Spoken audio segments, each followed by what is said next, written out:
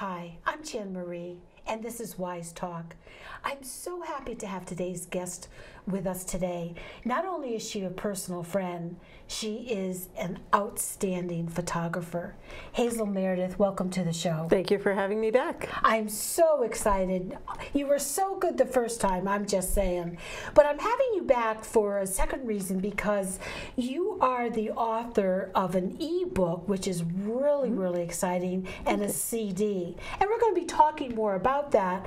But what's really helpful is you talk about something all photographers, of which I might add I'm one of them, that need to know, which are textures. So can you just tell us what textures do for a photograph, please? Well, I call it taking ho-hum to a work of art. Textures can help accent your photos, turn them into something a little bit fancier, just add another dimension of depth and color and just pattern and give it some feel. Now, before the show started, we were talking about, you judged at another camera club, and you commented that you noticed if the pictures were tweaked just a little bit, what would have happened? What did you notice? Yeah, some of the things were just very minor tweaks, like background was a little too bright, or they could have cropped down some of the blank sky or foreground that was kind of empty, so that your eye stays focused on your subject. Oh, that's an important point. Now, also, there was someone else in the studio who happens to be an accomplished photographer, and he was telling me that he is so surprised in this digital age anybody would submit a bald sky, a sky without any blue in it. Why would he say that to me? Because it's so easy to change that now in Photoshop and all of the other editing programs by either changing the sky completely, using a textured, like an overlay of another sky on top of it, and you can blend it in so it looks like it had some pretty clouds that day. Right, they have programs out that are for the real beginner, very basic, that can do things like that. Absolutely. Not for you, you're the pro, you use Photoshop, but but there is Photoshop elements too. And yeah, that's what I used for years until a couple of years ago when I kind of went to the full-blown Photoshop. But Elements does most of what most photographers need. And I also noticed on phones they have a lot of corrective devices. So the days of film, which I regretted and mourned the loss of my Kodachrome, and Velvia, but those days where everything was so painstaking to try to color anything are just gone, and the way to go obviously is digital. Can you? I know in your book on page 7 that you can show us how. Well, first of all, that's a beautiful image that on the monitor. I know it'll come up in the monitor in a second, but this is a gorgeous image. Can you tell us a little bit about this image? Sure. This is actually a composite of several images. The birds in the tree branches were shot in Florida in the middle of the day in bright sunlight. How did you do that? Because I'm telling you, that doesn't look like a sunlight photograph. Well, that's because it was combined with some textures and the moon to turn it into something different. Oh. The moon was shot here in Stratford, where I live, a few years ago, and we had a supermoon, and then I used textures to create the sky. That's, I think, 2 or 3 textures layered in there. Oh, okay. As well. Now, interestingly, so it's like a combination of different places where that was taken, and it's absolutely beautiful. Now, over on page 7, you have some other photographs. I do. And the director will show us a little bit, go to the monitor and show us how this works. This is an example of a very simple texture. I had taken this orange flower, the one in the upper left, with the bee. It had just rained when we were at a garden, and I always felt the flower wasn't completely sharp to put it in a competition, but by layering a texture over it and blending it in, it turns it into something different, and you can't tell that it's not perfectly sharp anymore. And I have to tell you the impact of the second image, the one on the bottom of the screen. It's gone from, to steal your words, ho-hum, to wow. Yep. Yep. Wow, That's why I very, very nice. I love textures for that. Yes, and so it saves a lot of pictures, because I know that if I shoot in program, then my aperture or my depth of field can hurt, and sometimes I forget to put it on a manual. So the thousands of pictures I've shot, I might still might have a second life. Absolutely. Oh, that's good to know. Now, how do you photograph, or how did you photograph textures? Can you photograph textures? Absolutely. Textures are, I'll show you a few examples. Textures are everywhere. Textures can be leaves, like the palm frond there. They can be, peeling paint is great for textures, whether it's, this one happens to be on the bottom of a boat. So these are all your own personal photographs? These are all ones that I photographed. Okay. I love using rusty things as textures. They just really bring out the depth in images, and you can get that kind of grunge look on your image. Cracked blacktop, moss on a log, anything could be textures. Rugs, wallpaper, anything. Well, I have to tell you, I've taken a few of your workshops, and what happens after one of your workshops, it's enhanced when I look at something and I don't discard it, because I think, oh, texture. Not that I've gone to the next step. Don't get excited. You'll get there. I will. Thank you. That's very encouraging. But I have a wonderful array of textures, and I brick wall is a great texture. Brick wall. Let me get my camera out. Don't you shoot one. So they're out there everywhere. Yes. And I also remember when I took one of your workshops, because I've taken more than one, that you had, and I love to do this, I like to make cards, and they have wonderful papers out there. Yes. And those papers you can photograph and use those as textures. Absolutely. Some of the scrapbook papers, yes, go that's the to word. the craft stores and find some that you like. I like using some of the word overlay ones and putting those over flower images. I did one that made a really nice card that I had some printed of. So there's just everything. I mean, you can take a photograph of green grass and that becomes a texture. Yes, and I know sometimes people like to paint backgrounds. You know, in the olden days where you had to paint a background to put behind a flower to obscure the background, those shouldn't be discarded, because those backgrounds can be wonderful texture. Absolutely. So there's things that were old can be reused. Very, very, very interesting. One of my upcoming projects is going to be to create some textures with paint and then photograph them to, yes. That's what a great idea. That's on your to-do list. It's on my to-do list. Now, I'm going to mention you work full-time. Yes. You have a husband who's extremely demanding. You travel a lot because you give field trips and workshops. When are you going to fit that in? We'll figure it out. Okay, because I'm just thinking, you know, that husbands can be so... Oh, yes. So demanding. I'm but also very supportive. Oh, now that's sweet. If he's listening to this at some point, I hope he's extra nice to you because of that. I'm just going to tell the audience he's in the control room, so she wants a ride home tonight. I'm just saying. Oh, I have the keys. Oh, you. Oh, good to know. Good to know. Now, there's also, besides taking your own textures, because some people are pressed for time, there's commercial textures out there. Can you tell me a little bit about those? Sure. They're, let's find. So you're going to go. So here's a couple here. These three that I used on this project are from a company called Two Little Owls. Her name is Denise Love. She's in Georgia. Where did she get that name, Two Little Owls? I'm not sure. I have to research that. Okay, I'm thinking, all right. But she does fabulous textures. These are three of, I have more than 1,000 of her textures. They're just like 1,000? Yeah. Oh, and what I'm noticing about awesome. the textures, the one in the middle that you have on the screen, is there's a lot of light areas, and it's all around it that is dark and brown. What kind of picture could that be used for? Well, I like the ones that have kind of that natural vignette where the edges are a little darker, and again, it centers your eye on your subject. It can be used on any photo, and a lot of working with textures is trial and error. The more you do it, the more you kind of get a feel of what might work with a picture, but a lot of times, I mean, to come up with those three on this image, I may have tried a dozen or more.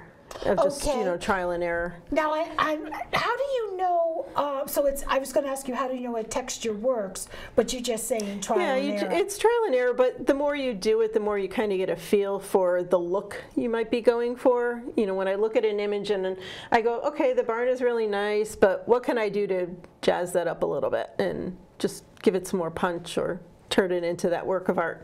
And then I'll start playing around with some different textures and see what I like. Let me ask you this: so you take your own picture of X, let's just say paint chips, and do you have to use it as is, or can you increase or decrease the? There's lots of things you can do with it, actually. I'm thinking the word.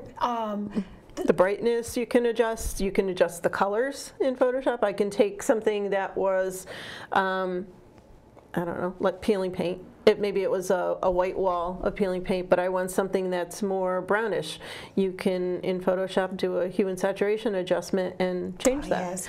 Opacity, that you control once you bring the texture over the image. Explain what that is. I was searching for that word. Opacity is when we're working in Photoshop and we have multiple layers. Textures work with the image below it by changing two things: the blending modes and the opacity. Okay. So the opacity makes it a little more transparent so that you see your picture show through. That's what I was looking for. But if someone hasn't done this at all, what they really should look for are pictures, or things in nature, or just around their own house. Anything. Shoot that and then start getting into it. That's a very good point. And there's a lot of free stuff available online too. Oh, free? Free is a good thing. Yeah, free? Where do we get free stuff? There's lots of. Excuse me, free. There are a lot of great companies that I bought textures from, but there are a lot of places. If you just Google it, you will find thousands of sites that you can download free textures. Oh, that's interesting. And brushes and everything. What do you mean by brushes? You can actually create a texture with a brush as well, and that gives you sometimes a more subtle look than bringing an actual photo over it.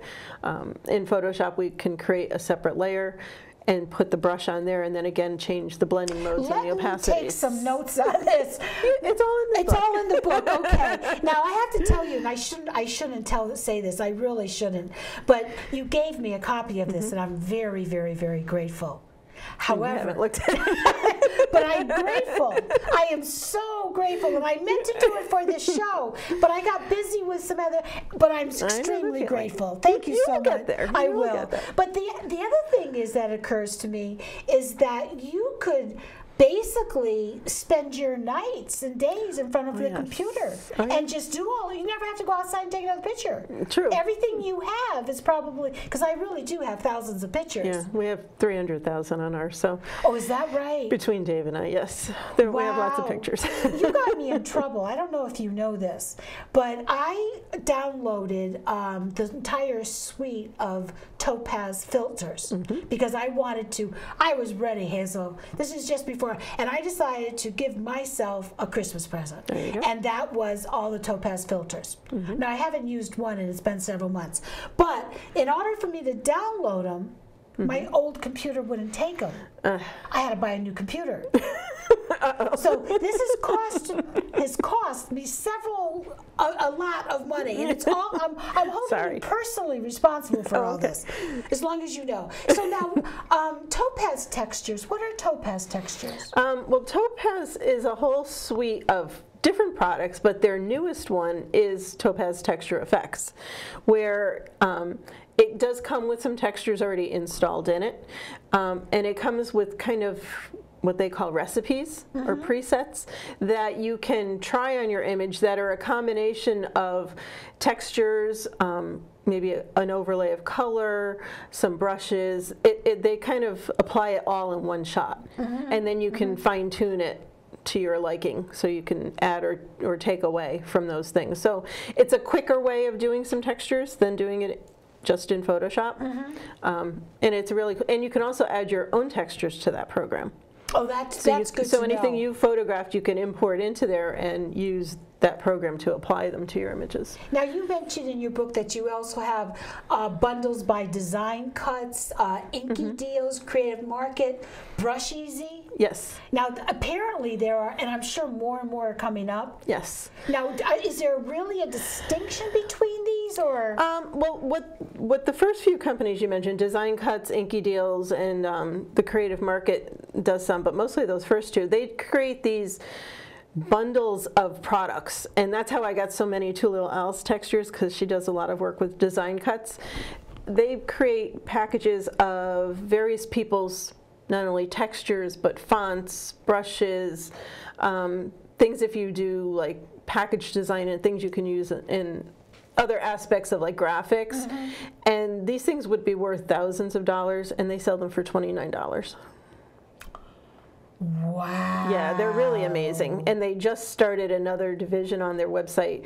They're calling it their own version of a market where you can kind of custom create your own bundle as well. Wow. Which one of those, I'm going to highlight? That's Design Cuts. Design Cuts. I'm going to let the audience know I'm highlighting that because when I go home, I want to look it up. Yeah. And $29. The thing is with their bundles, they're only published for usually about 3 weeks at a time, so you have to, it's a good idea to sign up for their email so that you know when a new bundle comes out. Oh, isn't that because interesting? it is a limited time frame. They also supply some free things on occasion, you know, to their subscribers, and you can find them on Facebook. They have their own website. They're based in the UK. A great bunch of people. I've actually talked to the owner of it. He was doing surveys of some customers last year, and at 6 o'clock in the morning, because it was, you know, middle of the day over there, before I went to work, I had a conversation with him on the phone, and it was really cool. I don't talk to many people at 6 in the morning, but then again, I live alone.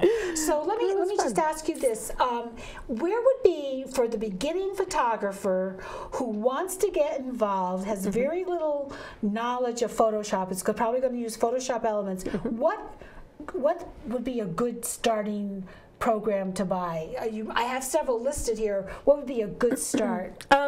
I would just download some of the free stuff to get started. Oh, that's a good point. And start with that. And then as you develop your own style and what you like, because some textures, some companies tend to be more the grungy kind of look and darker textures, and I have one by a company called French Kiss Textures, and they're very pastel-y and very light and I do airy. remember that, yes. So they, you know, you can then fine-tune what you like and then purchase things that go that's a good with point. the style that you like. Now, on page 11 in your book, you talk about Photoshop, how you can create your own textures in Photoshop. Now, how does that work? Well, it's a multi-step process. This is just to give you a starting point here. We actually start with a new blank file in Photoshop, and the book walks you through all of these steps. And then by using brushes that are already in the program, so you don't have to go out and buy anything else, you can create your own textures by layering colors and different brush styles. So this goes through, you know, first. Wow! Yeah. I really have to read this. You do. Wow! I can't believe I didn't know that. Wow! You create your background color. So here I worked with the colors in the blue family. Did you created that in Photoshop? Yes. Oh, I love that. You know, that looks like raindrops. You must have known that. I was just kind of playing, and wow. And so this was this first one here is our background color, and then on this layer 3 is this first layer of brushes. I chose a different color of blue, and then we changed color. We added another blank layer, and then chose a slightly different brush and a little darker color, and just kind of clicked around with that, and then did a third layer, and then that became my texture. But you could add a fourth or a fifth layer if you wanted to. You could, you know, do as much as you want or as little as you want. And then you would drag it over an image and then stretch it out. So I took this image that had a very, you know, had clouds but a plain sky, and kind of blended it in, made it something a little different. And then you can also modify the textures by applying a blur filter in Photoshop or some of the other built-in filters and create something totally different. I've also started using some of the other Topaz products to do that. Another reason for you to use your Topaz. I'm feeling like I really do need to sit down and do this. Because I look at your work and I think, oh my God. And I have all the materials. And I just, you know, I need... Put it in your appointment book. Yes, yes. Well, maybe there's someone, I know somebody who's very good in photography. Maybe he'll meet with me at Starbucks, and we can have like texture workshops. I can yell and scream, who knows?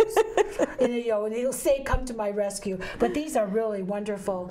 Now, I do have a question. I also have to tell you, I like the word free. I do have a question. What about usage rights of these Good question. things? The one thing I do like about companies like Design Cuts, when you buy their bundles, they come with a license for full usage. So if you're using it in a product that you want to make cards and sell, or sell the prints of, you can do that. Some textures, especially some of the free ones, you have to read the usage rights, because there are some that are for personal use only. They don't want you to use them in a commercial work that you're going to make money from. So that is important to check that before you use it on a project that you're going to make money with. With any luck. With any luck. I mean, I always want to, you know, grow up, become rich, and, you know, loved by millions. So with any luck, okay. Now, I was just wondering if you could demo. Oh, you just demoed. Did you have any other demos in Photoshop? I can. Let's close this book out. So I just find it amazing that just going through this, that your CD, I'm just looking at the table of contents here, and there is just a lot of information. It sounds like this will get started. So it's a book, and it comes on the CD. Yes. Okay, good. On the CD is a PDF of the book itself, which is what we've been showing, and then there are folders with projects so that you can follow along with the images and the textures, so you can do the projects that I show in the book. Oh, what a good idea. And there's also some, and those are all free textures from Two Little Owls and Flypaper Textures, and a set that I created, a set of brushes I created, and then once you buy it, if you email me, I send you some more free textures and brushes. Wow, I'm going to have to start opening this up. Don't tell anybody I haven't used it. I've only had it 500 years. But, you know, so you're going to show some other examples. Let me see if I can get out of really, I'm so excited we're doing this, because it's getting me excited, and maybe there's hope for me. Who knows? All right. So we're going to go back to this. We're going to go to Photoshop. Okay. Great image. So this is one I took at, it's a place called Old Car City in Georgia. Georgia? In Georgia. It's 400 plus acres of old junk cars. 400 acres?